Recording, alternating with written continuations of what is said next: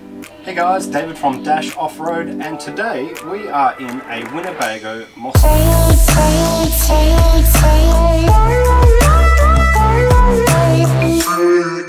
Why are we in this van?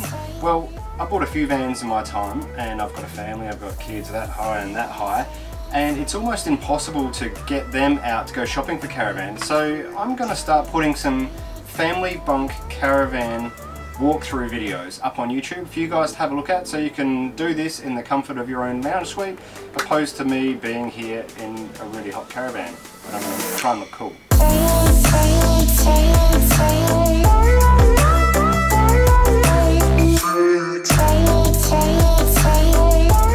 What do we want out of a family bunk caravan? Well, we want storage, so really we need to know whether this van is going to be any good for just a weekend or like a month away or even living permanently. We need to know things like, where do you put your chairs? Does it fit a Ziggy or a barbecue somewhere without being a pain in the bum? Is there going to be enough fresh water, solar, batteries to do free camping? So I'll take you through everything. Here we go. So this is the Mosmon Winnebago. Can sleep 6 people if needed to be. There's a queen size bed here, bunks at the back which you can have 2 or 3 as an option, and there's another like loungeette sort of thing here that would turn into a bed. So if you needed a family of 6 in a caravan, this could be an option for you. At the same time, it's very comfy with 4 with just the twin bunk system. I'm going to take you through all the things that I like. This is totally unbiased, by the way. There's not sponsored or anything like that. I just want to get some caravan family bunk walkthroughs up on YouTube because, in my opinion, there's not enough. I'll take you through it inside first, and I'll do the outside. Here we go. Alright, let's start at the front of the van. Alright, nice big queen bed, and yes, that lifts up. Cupboards, storage around the place. No storage down here, but that's because that's where the tunnel boot is. And we will show you. Oh, there's very deep cupboards to hang.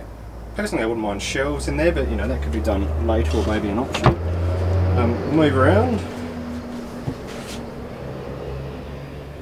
Pretty good sized kitchen, to be honest, and a decent sized sink, excuse my sunglasses, and somewhere to actually dry the dishes. For some reason, caravans always forget about that. This is the loungeette. It's quite long actually, I could almost lie down on there. And that turns into a bed as well. TV for mum and dad, but then it's on a big angled bracket so it can spin around. And you'll notice as well up here, this roof vent is much bigger than most of the caravans that I've seen around the place. So I'm pretty happy to see that as well. Cupboards. Everyone talks about hinges with caravans, so I'll show you the hinges. A nice little strut there. I like the idea of this cupboard up here because you're always looking for places to put, you know, the iPads, the tissues. So that's an easy access spot there. Power. As we come down here, so we've got the fridge. It's a large fridge, freezer. It's not one of those auto-selecting ones, but that's no big deal because just when you get to camp, you just press, I don't know, whatever you want it to be on. Gas. You just press the button, no big deal. Good lighting, heaps of space in there.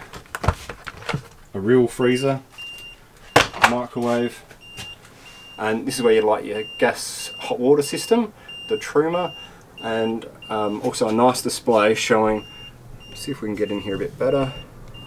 And this is the BM Pro they're putting in all of their vans. Well, it tells you how much solar input's coming in. So there's a 100 amp hour battery, 2 tanks in this one, and 150 watt solar on the roof. Let's move down the other end. Now, Winnebagos have got massive ensuite bathrooms, like full size. I know with some caravans in a small, and my van actually, is quite small, if you actually sit on the toilet and shut the door, your knees are touching the door. But at the same time, the basin, so this one is a porcelain, that's not plastic, but silly little things. You want to brush your teeth, you can actually get like your head in there and get water to rinse your mouth out. Small things, but practical. They all come with washing machines, 2.5 kilos, and there's a lot of things that make sense here, like just the little bracket. So if you put your toiletries up here, they're not going to fall out in transport. Mirror. Heaps of lighting. Lighting's excellent. Now as far as storage for the kids, one cupboard, and I guess that's the consequence of having a really big bathroom. Some vans will have 2 cupboards there. Of course you can store more stuff, but you've got a tiny bathroom. So, but you know, as far as, you know, how much space do you need? 2 kids, fit enough clothes on each shelf for the, you know, all the t-shirts and that sort of thing, shoes down the bottom, and heaps of hanging room and board games maybe up the top. That's what we keep in our cupboard. The beds, bunk beds are quite wide, which is good. Lots of space up there. Kids always like hiding. Screen, so if they open the window they don't fall out. And you can lift the bed up to get access to the tunnel boot underneath. So I find that's good for toys because they can get them when they're in the van or out the van as well. Full size oven and good electric hot plate and gas. Pantry, yeah, there's enough room in there to live a month. Cabinetry feels fine. I find with some of the cheaper caravans, the drawers just fall out when you're in transit or on roads, but there's heaps of bench space. I must say, I'm liking the amount of bench space in here. Okay, let's walk out, and I'm afraid there's going to be road noise, so please excuse that. This door is quite unique and innovative. I'll show you. It's got quite a weight to it, which is good, but this is what I like. Look at the back of the door. Little magnet that catches here. That's great. And then if I want to just have the screen,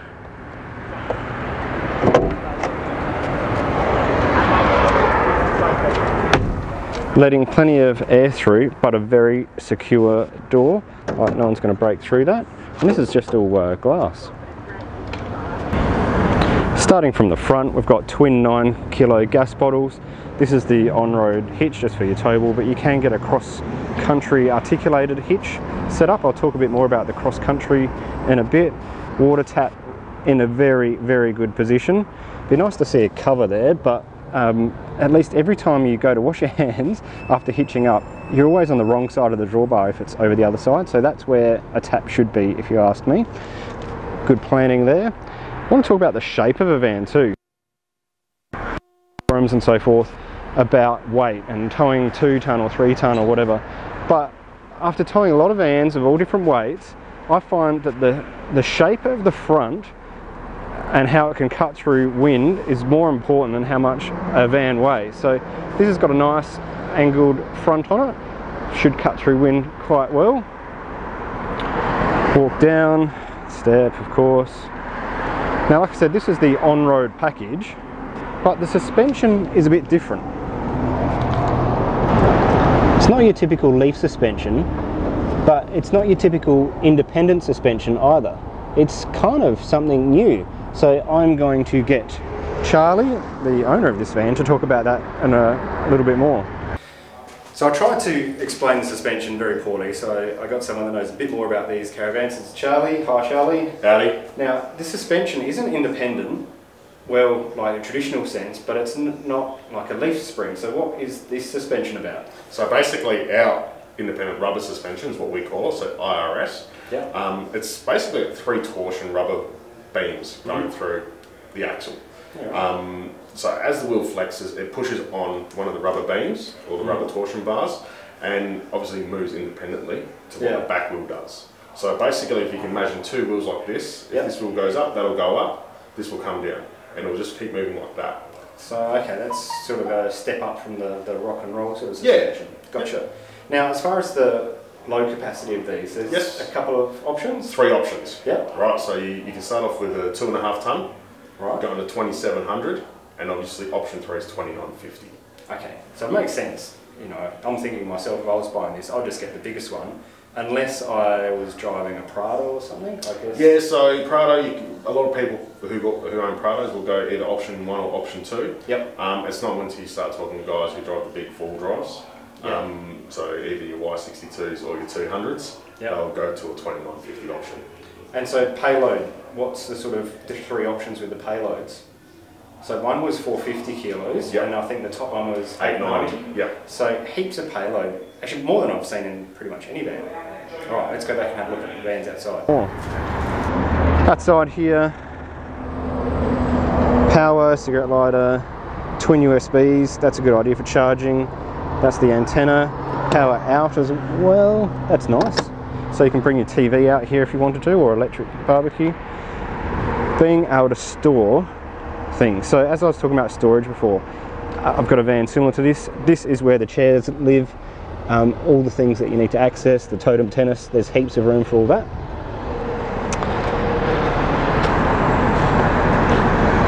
On the back, you probably don't want to mount anything on this back bumper, but I'm very keen to see, yeah, it is too, auxiliary shower.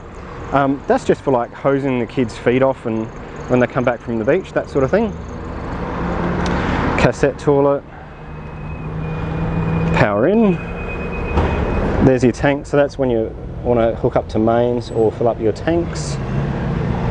Hot water service. Now you do have to remove this cover with the trimmers to run the gas hot water service. Look at this smart idea. So it actually comes up, and it's got this little latch here to hold it in place. How clever.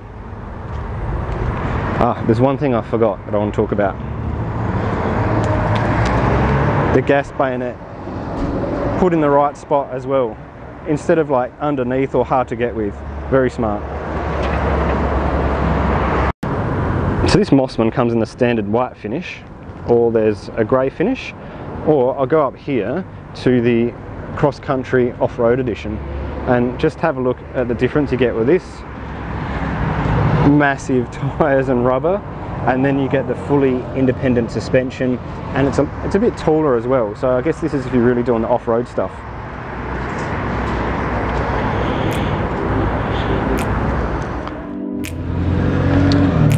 So I hope you like this review of the Winnebago Mosmon. I'm going to be doing more of these reviews all the time, so make sure you hit that like or subscribe down the bottom if you want to see more of these family bunk vans, and I'll see you next time. Yeah.